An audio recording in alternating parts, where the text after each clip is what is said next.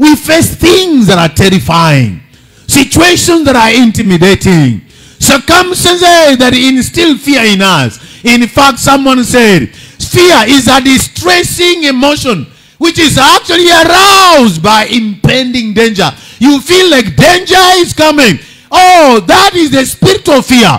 I want to let you know that every fear is not of God. Every fear is not of God. Fear that distresses you. Fear that actually brings even pain. That fear, it threatens your security. That fear is not actually a portion of you. And somebody said, it is a feeling of anxiety. Actually, fear brings anxiety. And it makes your system to rise and begin feeling uncomfortable. That fear, if you don't take care of it, it leads into your system to develop ulcers and stomach trouble and hypertension and all kinds of high blood pressure. Why? Because it is something threatening. If there be anyone fearing today, may the Lord deliver you out of fear. May the Lord fix you out of that fear in Jesus' name. For he says fear is both physical. This is scientific. The scientists, they say, fear is physical.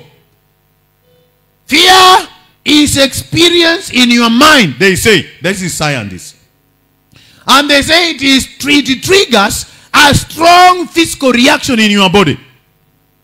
And then he says, as soon as you recognize fear, there is an organ within you called amygdala. It's a small organ in the middle of your brain. They say it goes to work. Then it allows your nervous system, which sets your body, the fear response, into motion. Then what comes? It releases a stress hormone, which is called cortisol and adrenaline. Adrenaline, you know, if you went to school, did biology. And they are released into your system, the hormones. Then it causes your blood.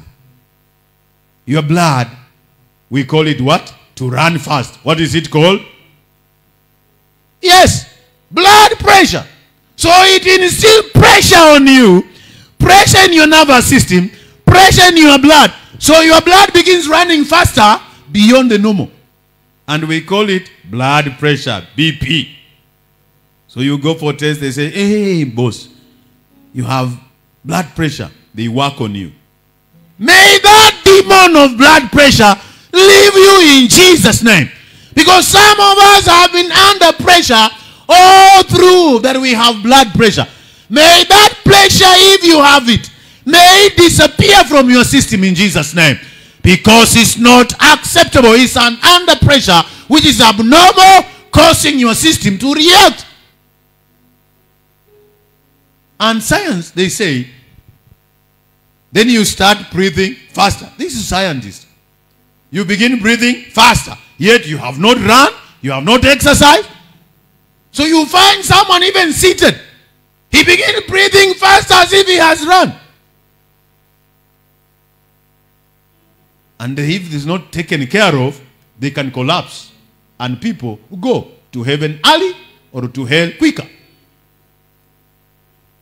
So these scientists, then they say, your heart rate increases. Then you start breathing faster. Even your blood flow changes. Imagine, blood actually flows away from your heart into your limbs instead of flowing into your heart. And they say, making it easier for you to start throwing punches. Or run for your life. If it is fear of a person, you can begin hitting or fighting. Or if it's scary, you run away. May the Lord give you strength to stand against every source of fear in your life, to counter it with all the power it requires in the power of the Lord Jesus. And he says, when this is done, you do what? You become timid, scared, and you can flee. Some, they run away from church. Others, they run away from the estate and vicinity. Others, they run to a place where nobody knows them. Don't run away. Now, so when the Lord talks of these wonderful people, don't fear, it is because of all these circumstances which actually have befalling them, and they become so nervous. Last week, we said God cares for you. And we came to the second point, which was saying God in that chapter, part 2, where we are, is God encouraging his people. Now, basically, he is encouraging us today. Now, what is he saying to us today? What is he saying to us? I want to let you know that God who is talking to Israel in this chapter is the same God who is talking to us. And I can summarize in one phrase, just to let you know, feel encouraged, that help is coming your way. So if you had a topic, you look for a topic from the past every time, it is simply help is coming your way. It is coming your way. From these portions, it is coming your way. God is the one who is therefore declaring. He says to us, number one, fear not. So deal with your fears, whether they are genuine or ungenuine. Because fear, scientists, they also say that fear could be genuine because there's a situation, but also it could be ingenuine, meaning it may not be real. So people actually fear for real things, and they also fear for unreal things. It might be true that there is a real situation called sickness, but that one God is telling us we should not fear. It might be true that the situation, even where we are and where I am as a pastor, it could be threatening and scary. But I want to let me know and you know that we should not fear.